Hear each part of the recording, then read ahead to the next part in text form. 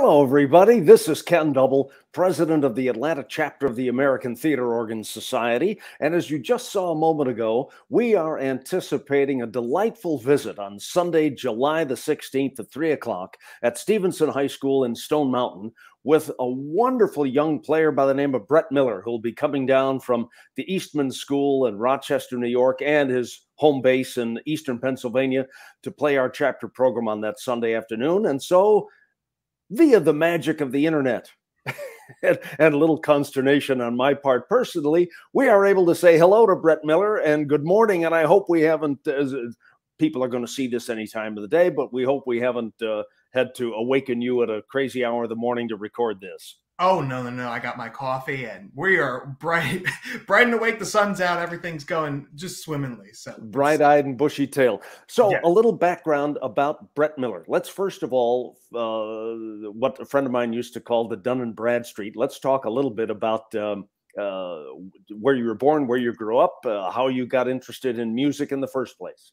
Yeah, so I was born in Bucks County, Pennsylvania. It's about 45 minutes northwest of Philadelphia. So still live here. That's where I'm currently at right now. So I got into music actually when I was around, I think it was 10 or 9. Started on piano. My brother played and, just naturally I wanted to, beat my brother. It's out of spite as anything. So I picked up piano and out of a weird, just interest, I saw a pipe organ. And it was because we moved to a new church and, I kind of knew what a pipe organ was. My family went to the Radio City Christmas show every year. So, I knew what an organ was. I knew what a theater organ was before I knew it was a theater organ. And we moved to a new church and I saw the pipe organ and I asked our music director there if I could take lessons. And at that same kind of moment, it's a bunch of stuff that came together all at once. I actually saw Peter Kaczynski play Phantom of the Opera at Irvine Auditorium down at University of Pennsylvania. And that's where I got hooked on the silent film, which was kind of my introduction into the theater organ at that point. So a bunch of things that all kind of came together around that age of 9 and 10 that just got me into the theater organ without, really knowing I was going to get into it. And luckily I had a friend of a friend that introduced me to Ben Modell, silent film accompanist, and I took lessons with him and he introduced me to Bernie Anderson, another silent film accompanist, who kind of also went, you should learn theater organ. And with that, I went to my first summer youth adventure, met Jelani Eddington, Donna Parker, Jonas Nordwall, Martin Ellis, all these, great theater organists. And that's kind of where that took off. So now what's interesting is there must be something in the water in Bucks County because right down the road, and he played for us in June, is Ben Forstoffer, the 16-year-old who just kind of knocked us out. I'm kind of sorry you have to follow him, but that's all right. I know you're terrific, so you'll be just fine. But isn't it unusual that we find two young people just bowled away by the theater organ? I mean, it's really funny. He's going to the same high school as I went to. And went to the same elementary school as I went to. I mean, something's definitely in those pipes there, I think. I think they don't change them. They have something in them. Yeah. Yeah, he's only 10 minutes away from me. So, I knew Ben since he was, I think the first SYA he came to was down at Stephenson. And that's, we were on the same plane ride. So, yeah. But definitely something in the waters there. But indeed. So now you have made your way to the Eastman School of Music in Rochester, New York. And it was interesting to find out almost immediately that you were not an organ major and that you have really expanded your musical horizons. Tell us about what you're studying and this amazing work that you have found in terms of orchestration and conducting and that side of your music. Yeah. So this is the ongoing joke is what does Brett actually do there? I'm actually a music ed major in instrumental music education with my applied music being in piano. So I'm in a piano studio there. But I kind of float around in all the different departments. The big one is we have a film and contemporary media department there that I'm not a student of, but I run the orchestra that they use essentially for what we call live to picture things. And this is actually a very big tie-in to theater organ and silent film accompaniment. Is how I got this job. Is the board of this orchestra came to see me play at the Rochester Auditorium, which has a big 4-manual 23 rank Wurlitzer in it. And it was doing a live to picture thing on organ by myself that, was like, this is great. Now, can you do it with, modern films that are, relevant, and work with film composers at the school to present their scores, but live with an orchestra doing it. So, if you think doing a silent film is hard with one person, add 40. And keeping them together. I mean, there's a lot of modern things that I had to learn, how to work a click track, how to, organize an orchestra, which is in itself just something really interesting, and how to work with composers. I'm, kind of that middle ground. My official title is the artistic director of the Empire Film and Media Ensemble, which is the group's name.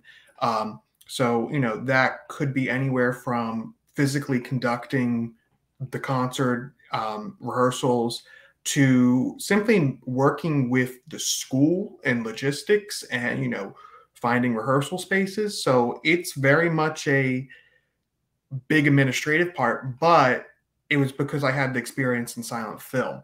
And that's kind of how I got it, just because they knew, oh, you know how to work with a projectionist, and you know how to work with a theater, and you know how to work with, running in a show, So it's really interesting. Yeah. Who'd have ever thunk it? But that is fascinating. I remember seeing a screening of the great movie Casablanca here in Atlanta, and the Atlanta Symphony Orchestra played the score live to the film. Oh, yeah. And it was an absolutely astounding presentation and event in my life. I will never forget how awesome. Of course, it's the Atlanta Symphony, but then to see the coordination, and there wasn't a cue missed. No. And to think that maybe one of these days I'll see you conducting an orchestra doing that at some fabulous venue sometime. That's exciting. Yeah. Can you tell us a little bit, or is it a little bit too early perhaps, about what you might be playing for us on the page when you arrive in July? Ooh.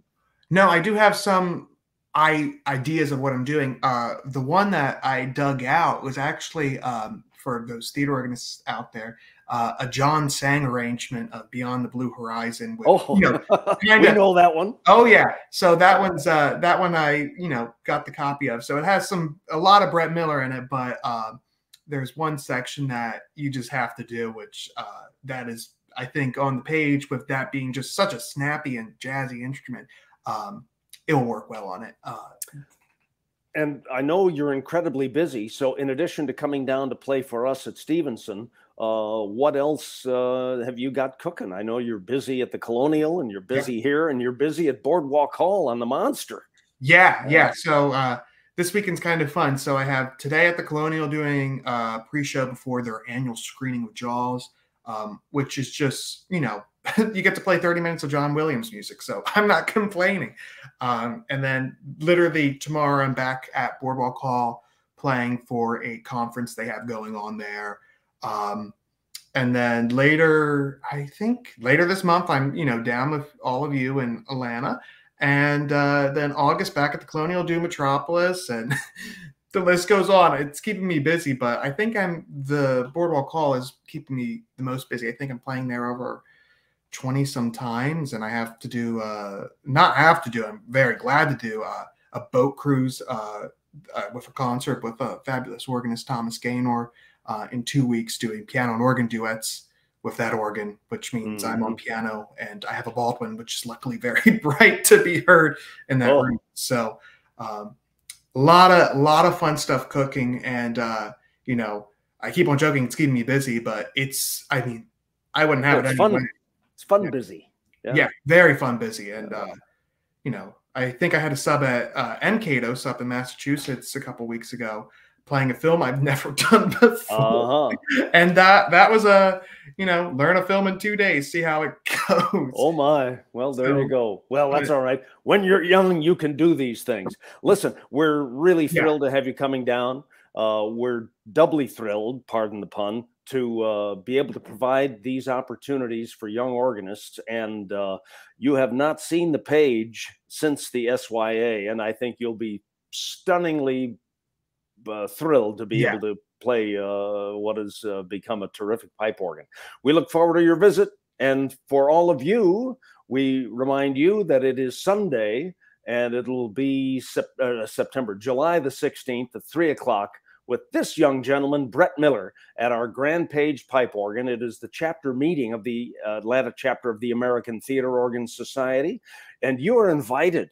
And hopefully you'll be so bowled over, you'll want to join our little band of merry music lovers and enjoy music at the many venues at which we have theater organs, the Strand in Marietta, the Plaza on Ponce, and occasionally, perhaps you get into the Fox to hear Mighty Mo. And on the 16th, Brett Miller at our Page organ. Thank you for visiting with us here, and we'll see you on the 16th.